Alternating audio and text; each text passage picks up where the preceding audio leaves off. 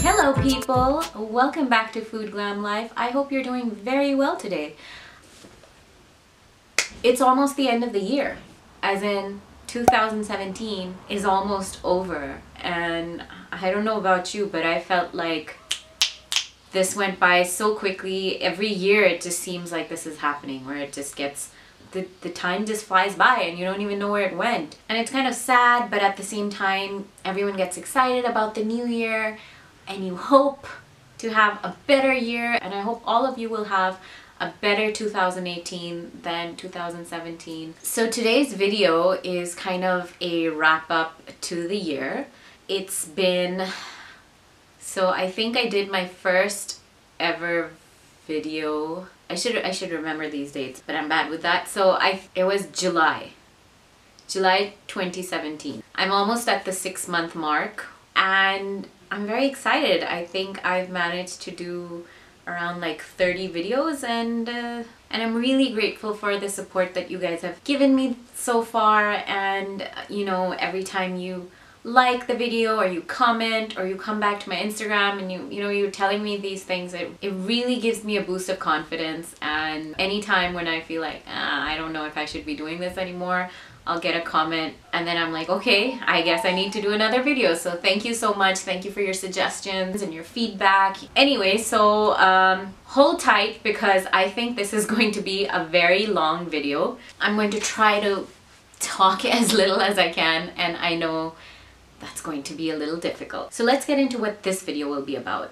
Basically, I want to talk about my personal favorites or bests of the year 2017. And so what that means basically is that I know a lot of people are going to be doing their yearly roundups. I wanted to talk about those products that I reached for the most in the year 2017. And of course, those are products that I purchased and I personally own. You know, one of the drawbacks of being in Pakistan is that you don't have access to all the latest and newest makeup that's available either internationally, whether it's in the drugstore or it's at Sephora. It takes us a little time even if we order it to get it or if we're traveling. So I'm not going to be talking about, you know, the best makeup of 2017 that's come out or whatever. No. Some of the makeup I'm going to talk about is maybe new and some of it is not so new. It's old. But I'm talking about those things that when every day, no, not every day. I don't do my makeup every day. I'm going to be talking about those products that every time I did my makeup, I would reach for the most. So whether that was for a light everyday kind of look or whether that was for a kind of a glam going out kind of a look, whichever it is. So I'm going to try to be as comprehensive as I can. If you own any of these products, let me know how they work for you and whether or not you like them as well. And if you don't, maybe you would consider purchasing it, bearing in mind that you may have the same sort of skin sort of complexion or skin issues. I'm a dry skin girl, so if you have those kind of similar requirements or issues, etc., etc. All right, let's get started. I have my notes here so I stay on track. So I thought I'd just start with, you know, the way we build up our makeup. So I start with primer. Again, there are going to be at least 2 options in all of the categories I'm talking about, just because I can't just have one favorite. Anyway, so this year, the 2 primers that I really enjoyed using and I reached for the most, one was the e.l.f. Hydrating Face Primer. This one is extremely affordable. It's really well made. It's got a nice pump. It pumps out transparent, and it's great for people who have extremely dry skin like me. I get really, really dry on my cheeks, under my eyes, and in my T-zone as well. So this is the area that I use most of my primers, which is basically the center of my face. This is a great affordable option and I highly recommend it. The other one that I started using more recently is the Ordinary's High Spreadability Fluid Primer. I've heard mixed reviews about this. Some people really didn't like it. They felt like it made their makeup move too much. Again, I think this is not meant for people with oily skin or maybe even combination skin. because if you get an oily T-zone, it might start breaking up your makeup. However, if you have extremely dry, dehydrated kind of skin, then I do believe the Ordinary's primer is going to work for you. Just because this is a skincare line, and I think a lot of their products are made with very emollient ingredients. The interesting thing about this is that it doesn't have any water or any alcohol. The texture is really thin and it's it's got a lot of slip to it. Moving on, let's get into foundation. And the way I did the foundation is I have a, light coverage sort of everyday kind of foundation, and then there's one that I believe has a little heavier coverage. I don't normally tend to go for full coverage foundations just because I don't feel like I need it, and also I always feel like something's sitting on my skin. Although I don't mind trying them out if it feels comfortable for me. I don't mind having some of my spots or flaws show, at least for an everyday sort of thing. And I feel like most medium coverage foundations can build up, so that's where I'm going with this. And in the light coverage foundation, I'm going to include BB CC cream. So I have to give a shout out to my IT Cosmetics CC cream. This is great. You can wear it without sunblock. It's got an SPF of 50. It's got an anti-aging hydrating serum in it, and it's got really good coverage for a CC cream. I mean, personally, I think it does a pretty decent job, and it gives a really nice glow to your skin as well. The other foundation that, again, I started using very recently and I did like it, and also which has had some negative reviews, but again worked for me because I guess I have dry skin.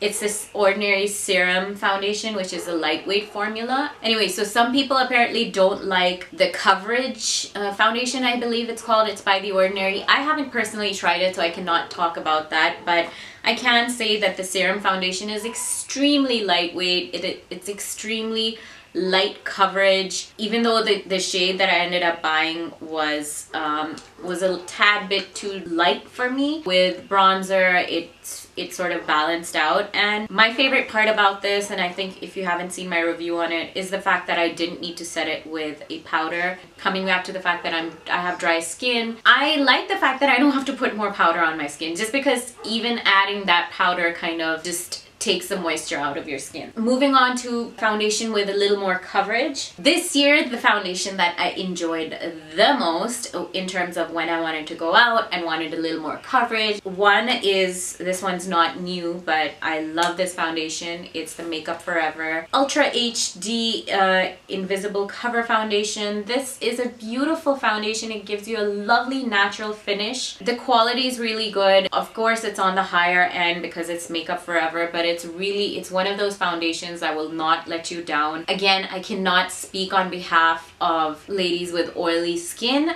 but I feel like it gives a very natural finish. It's neither very dewy nor is it very matte. I think it just makes your skin look airbrushed and flawless, and the best way to apply it is with a beauty blender for me. I mean, a brush works as well, but I prefer a beauty blender just for that very flawless kind of a look.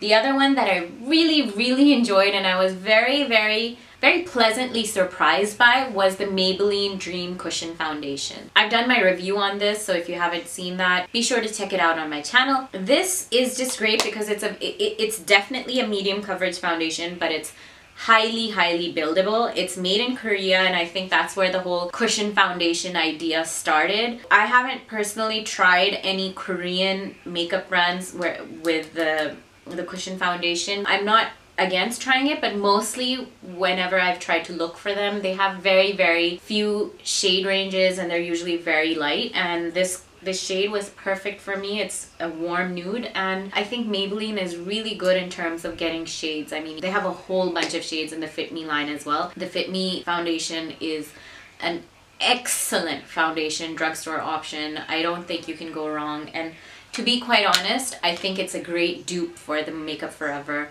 foundation. So if you don't want to get this, you could always get the Fit Me. Alright, next up is concealer. Oh god, I have quite a few over here. My obvious favorite, I don't think you know, there's any doubt about this for this year has been the Tarte Shape Tape Concealer. If you haven't had the opportunity to get this, I would highly recommend that you try it out. It's the only concealer you'll find in the market that has a doe foot that's this massive. But what it does, it gives you a lot of coverage. This is a full coverage concealer, and the only thing I would recommend with this is do one side first. You have to work very quickly with it because it does tend to, you know, dry up very quickly. So do one side, then move to the other. And if you have really, I'm not wearing it today, but if you have really bad under eye circles, a salmon, peach, orange corrector followed by the Shape Tape will have you covered. Okay. In terms of drugstore options, I want to say the Maybelline Fit Me and the Maybelline Master Conceal by Face Studio. This is also full coverage. They don't have too many shade options, but this is the light medium and it's a really good color for me. I have to also talk about the Maybelline Age Rewind. This is a very good everyday kind of a concealer. The shade that I have is a medium. I just don't think it's full coverage enough to sort of cover all my really dark circles. They'll sort of always peek out, but for an everyday sort of thing, I don't mind it. And it's very quick to use with the sponge tip applicator. Next, we have bronzer. My ultimate favorite bronzer for this year has been, without a doubt, the Butter Bronzer by Physicians Formula. This bronzer is so natural. It's so easy to apply. The only problem might be is that if you have a darker complexion, this might not show up. So I don't know what else to say about that. For lighter skin people, they do have a light shade, and then this is their, it doesn't say medium or anything, this is just their default option. It smells really nice. It smells like a pina colada kind of. Gives me the sort of color that I want, and I love it. The other thing that I would like to mention, because this is not really bronzer, is this, is the Face Form Contouring and Blush Palette by Sleek. I didn't use the highlight or the blush. I have used them, but I don't use them as much, although they're both very pretty colors. I don't even know if you can see that. Yeah, you can see the blush. The contour shade in this is very nice, very cool toned, so I like to use this for my contour. This is something that I did reach for quite a bit. When it comes to blush, two of my favorite go-to blushes for this year have been the Sephora Colorful. This is the shade number 5 called Sweet on You. It's just a very, very pretty pink peach shade. It's not fully pink and it's not fully peach. It's very, very nice. It's very subtle. It's not like over the top. I realize I don't like very, very super duper pigmented blushes because you can always build up with blush, but you know, if you put too much on, it's not a good look. The other one that I really, really loved was the Tarte Amazonian Clay 12-Hour Blush in the shade Party. This is a very, very nice neutral kind of everyday shade. This is the blush that I'm wearing right now, and I just really like it. I think you can wear it for an everyday kind of look, or you can even put it on days when you want, you know, maybe you've amped up something else and you don't want your blush to be like, right? Moving on to highlight. Highlight is something that I've really been going crazy over. Two of my favorite options have been drugstore. One that I don't think needs any introduction is a Wet n Wild highlight in Precious Petals. I do also have Crown of My Canopy. It's a little dark, so in terms of shade, I have to say that this is just beautiful, beautiful. It's buildable, so you can make it really, really, really pop. And at the same time, it can be subtle as well. The other drugstore option that I really enjoy, and I have also reviewed previously, is the Master Chrome Highlight by Maybelline. Again, this is by Face Studio. All the Master line stuff is by Face Studio, but it is Maybelline. This is said to be a dupe for the Laura Geller Gilded Honey. It's got a very buttery formula, and look at that. And it's just such a nice, like a champagne gold. You know, I don't know if you can see the difference with the Precious Petals and this. The Precious Petals has slight more pink in it, and this is more of a yellow, not yellow gold, but like more of a champagne gold, and it's just beautiful. It can really help your makeup pop, and this is something I highly recommend. It's very affordable. On a higher end range, I have to talk about the Becca Opal. Again, this was part of my Sephora haul. Now you can see how bright and reflective this is. I'm just going to show you sort of a comparison. They're very, very similar, and in this light they're going to look even more similar, but this is the Becca one, and at the end, I don't even know if you can see it in the light, but this is the one I have on right now, and it's just so beautiful. It's like you've been dripped in candlelight, and I mean, you're just reflecting. I honestly like highlighters that can be subtle if you want them to, and then if you want to build them up, you know, use a little bit of setting spray and then put them on. That's the sort of highlight that I feel is something so universal, because not everyone wants, like, you know, the whole glowing to the heavens kind of highlight, but not so intense that it starts showing my texture and just making my skin look worse. But at the same time, I do like it when, you know, the light hits it and it's got this really nice glow. So that's what I'm talking about. Okay, moving along, not taking a break. Eyeshadow, let's get down to eyeshadow. Okay, eyeshadow, I have a few, and I sort of have it divided in terms of like the first quarter, second quarter sort of thing, or quarter, or I would have to say thirds.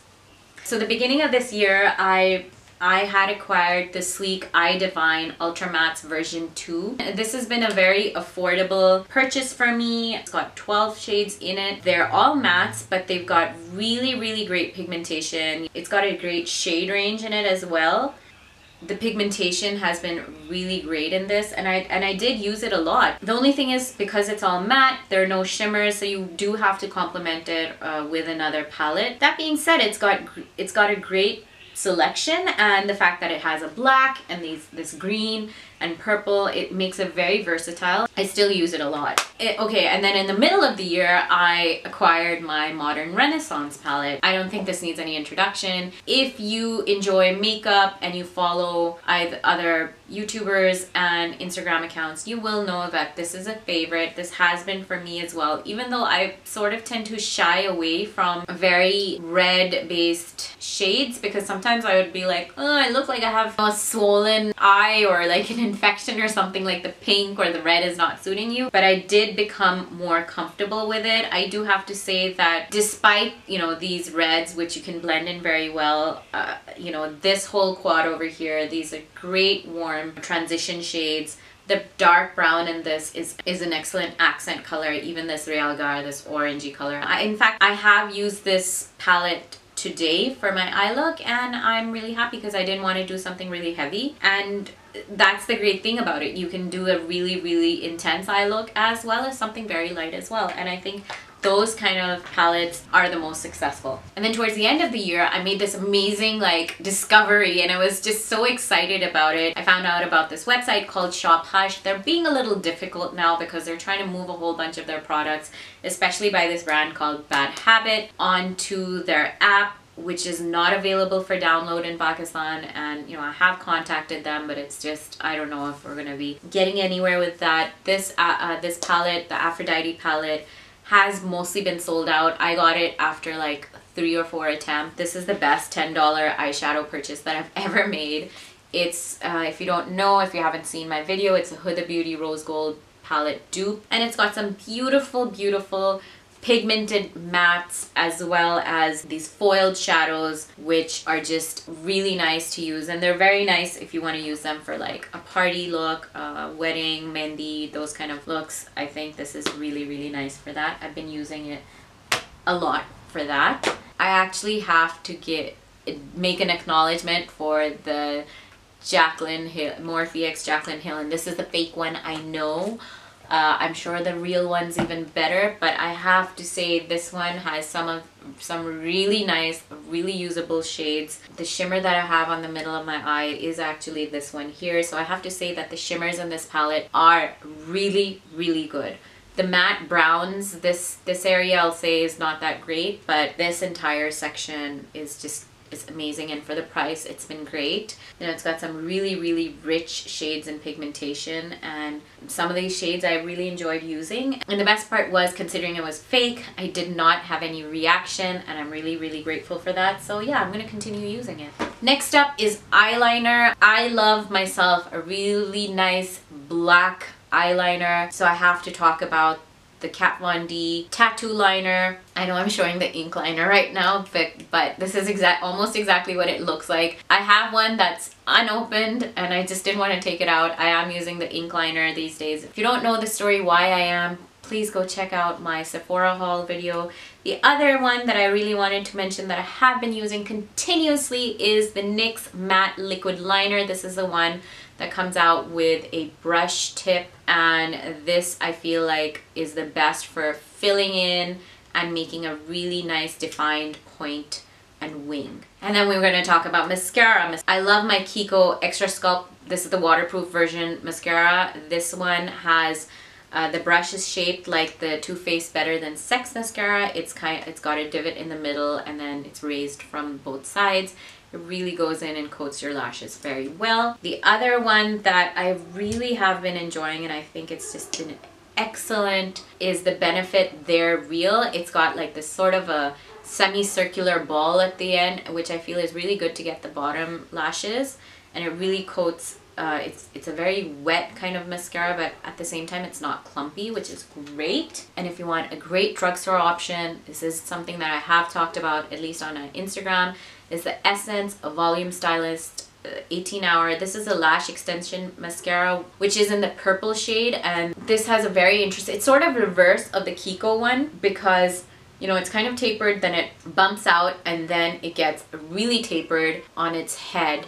And that really helps you get it into, you know, the real inner corners. I tend to poke my eye a lot with mascara, so I have to be very careful, and I like this tip on this. Okay, so next I'd like to talk about lipsticks. However, I must say that lipsticks is going to deserve an entire video on its own, because I really didn't know how to do this. I like to change up my lipstick a lot, and I can't really say which one I reached for the most. However, I did, you know, sort of come up with, you know, some in terms of their shade and then some in terms of the formula, like all-rounder. This year I really enjoyed the Liquid Catsuit lipsticks by Wet n Wild.